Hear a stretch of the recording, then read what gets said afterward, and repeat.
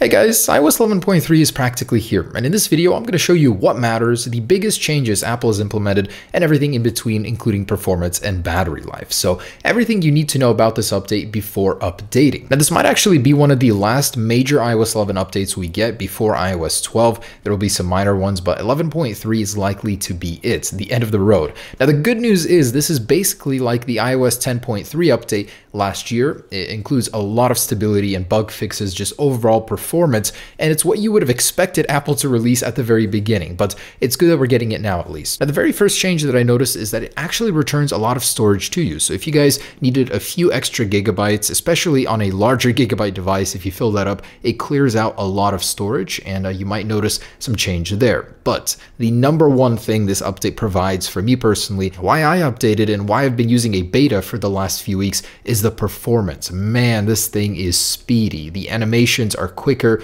especially the one on the app switcher. They actually sped that animation up, but overall it just feels so snappy, much better than iOS 11.2 did. Although there are still some hiccups here and there, it's much better than what it used to be, and definitely with iOS 12 I hope Apple keeps improving upon that, but it definitely feels much better. Okay, and the star of the show of course is Apple's enhanced battery monitoring software here and CPU throttling switch. So if you actually jump into battery, you'll see a new section called battery health beta. You jump into it, and here you can see the battery life of your device. This was the promised change that Apple did implement, and as you can see, I am at a 100% capacity. So peak performance capacity, I won't have any option to enable CPU throttling or disable it, but if you do have an affected device with a degraded battery, you will see a switch in here to where you can either get longer battery life and worse performance, or vice versa. So it's nice that Apple gave you that option here. And I've been using this beta for several weeks already, since beta 3, and I've noticed a phenomenal increase in my battery life on my iPhone 10. It actually does help so much. It seems like the optimization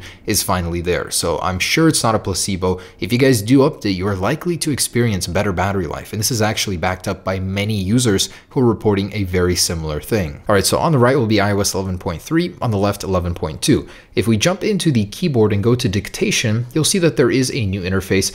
It's a lot more friendly for the iPhone 10, fills up the entire bottom section, and you literally just have to click on this to go back, and the animation's a little different there too. Now jump into Spotlight Search, and if you actually click on the search tab here, notice the new animation that Apple has included here. It's slower, but I think a little bit more pleasing. Definitely one of the coolest is that smart invert now. If you decide to use that black mode, if we enable it and jump into Safari, it will no longer reverse your images and content inside of Safari. So on iOS 11.2, as you can see, those would be highlighted and will reversed. And if I actually go to a video, they play normally and not like this. Unfortunately, most third-party apps like Snapchat are still reversed, as the developer actually needs to add a setting where they aren't. But overall, some definite improvements to the smart invert function. And inside of Safari, your bookmark folders now have actual icons on them, so you can actually see what's inside of them before you go inside. And you can back swipe here too, which is cool. Now all throughout iOS 11.3, you'll notice in many applications such as the iTunes Store, App Store,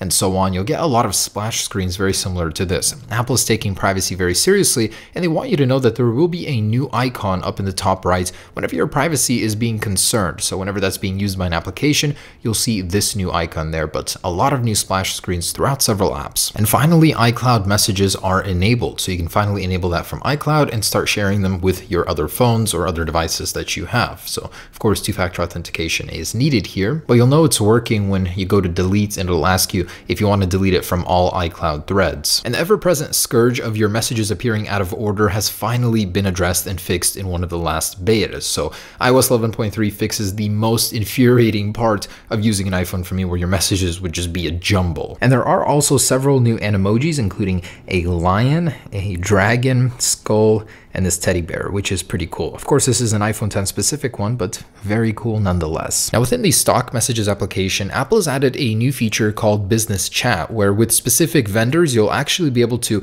within the app, talk to them, ask them any questions you have, basically get support. And so far, the companies on board are Discover, Hilton, Lowe's, and Wells Fargo. And with iOS 11.3, Apple is supporting ARKit 1.5, which includes a lot of improvements to augmented reality, including multi-surface support and many more. So So it's very cool that Apple is expanding upon this really nifty thing. I don't have mine set up right now, but Apple did include updated supports for the Apple TV. So the actual remote, you'll be able to do some more things such as renaming certain things. There's a new text dialogue. Overall, the functionality has been slightly improved for the Apple TV remote. Of course, there's now support for AirPlay 2, and with that, multi-room audio support, especially if you have more HomePods and audio devices. You'll see them here in this 3D Touch widget when you actually 3D Touch on the music player, and you'll be able to control everything individually here.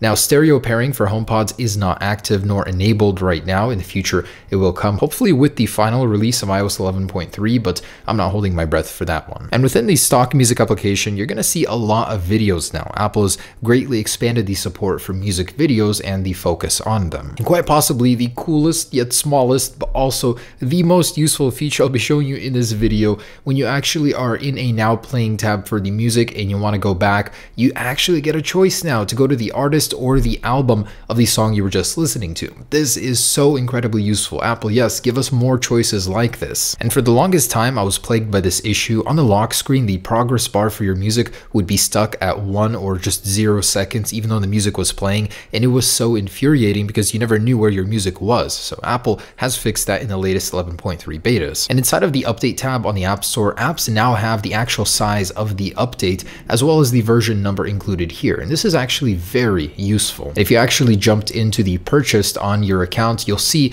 the exact date when the application was purchased. So very useful as well. Those small little details, Apple is bringing out a lot more usefulness in iOS. And within App Store reviews, you can now sort these reviews by most recent. So the fact that you get to do this now, extremely useful. And when downloading an application in the App Store, as you can see now, there is a slightly new animation, a graphic for you to go by, and the sound has changed as well.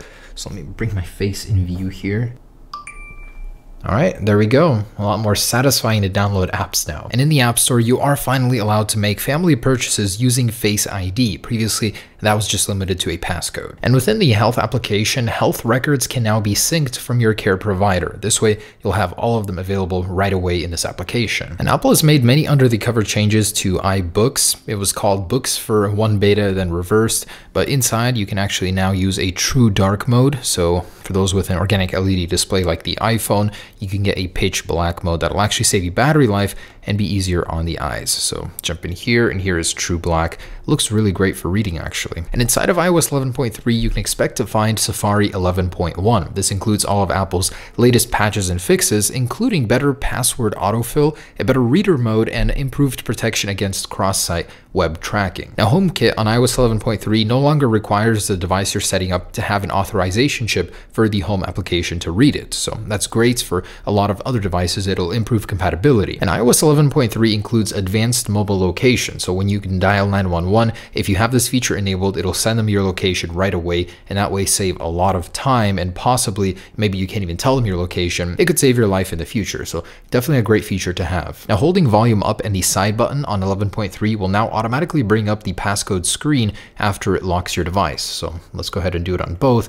After I click cancel, notice that the passcode screen is here for your convenience, so you don't have to swipe up to get to it. Now, whenever you're inside of an application in the App Store and you want to go to the category that this application belongs to, click on it right here. As you can see, this one belongs to photo and video, and it'll take you to that category. Previously, you were not able to do that. So nice little shortcut there. Now, in iOS 11.3, the calculator bug animations have finally been fixed. So look at the plus icon here as I'm doing some addition, 1 + 2 + 3. As you can see, it just flashes. It doesn't fade. Now on 11.3, you can see the fade has returned. So even though Apple fixed that bug before, it was finally properly addressed in 11.3. Such a minor little detail, but it's nice that Apple focuses on those. And not something you'll probably see or use unless you're in a classroom, but iOS 11.3 adds a brand new Classkit Framework, and the actual keynotes that we're about to see here is going to focus on that in iOS 11.3 in depth. So it'll allow you to take questionnaires and a lot of additional classroom features. All right, guys, so there are a ton of smaller smaller changes, little things I found here and there,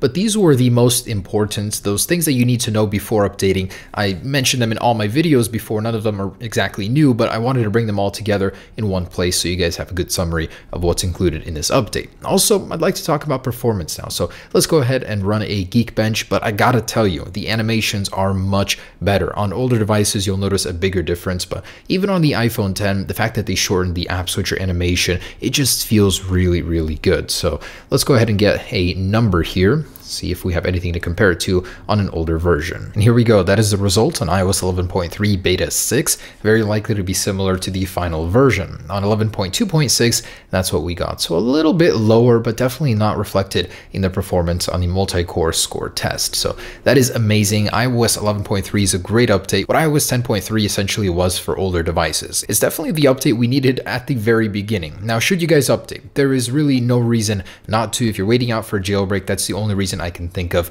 It's more secure, it's faster, better battery life, and of course some nice little features thrown in there. So thanks for watching, guys. Definitely do update. I'd insist on it, in fact. So iOS 11.3, great update from Apple. Peace.